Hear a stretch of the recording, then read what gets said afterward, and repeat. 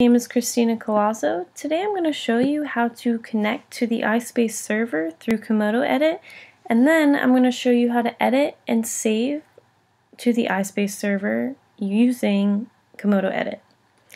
Alright, so to start off, you're going to want to open Komodo Edit, and you're going to go to the top menu bar of Komodo and click on Komodo, go to Preferences. Under Category, you're going to go down to Server.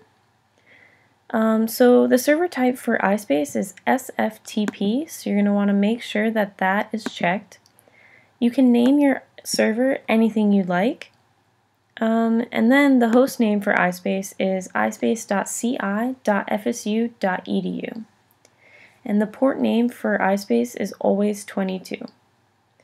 Then you can enter your username and password, and that is the exact same thing as your Blackboard login.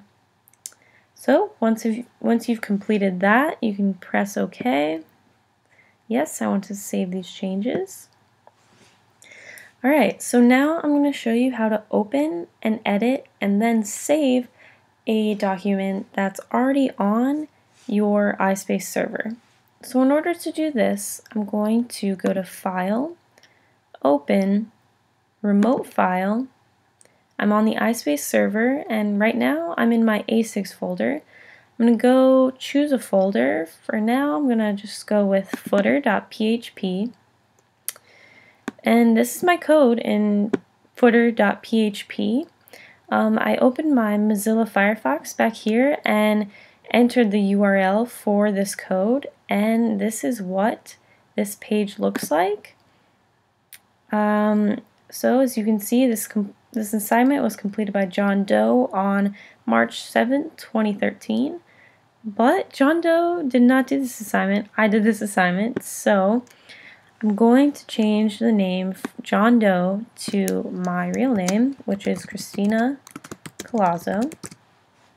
And then I'm going to save the file. And to do this, go to File, Save as Other, Remote File.